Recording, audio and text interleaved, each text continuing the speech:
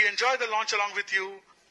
Just 10 seconds to launch. 10, 9, 8, 7, 6, 5, 4, 3, 2, 1, 0. Event number 96 completed.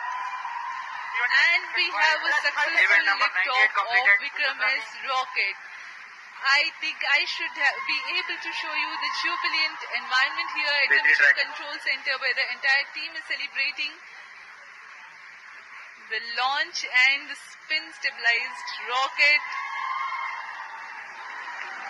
The views from the launcher camera. In a few seconds, the vehicle will undergo the condition of maximum aerodynamic pressure followed by the motor burnout, and we will get you those confirmations shortly.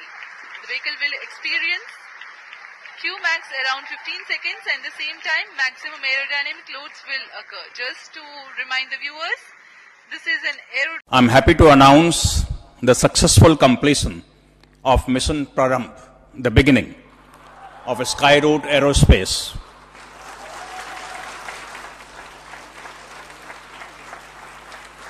The rocket VIKRAM-S took off at LEA of 80 degrees and azimuth of 100 degrees, achieved an altitude of 89.5 kilometers and a range of 121.2 kilometers, exactly what was planned by SkyRoot Aerospace. All systems, as I can make out, worked as planned, and SkyRoot Aerospace has demonstrated capability of various subsystems that will go into the orbital launch vehicle.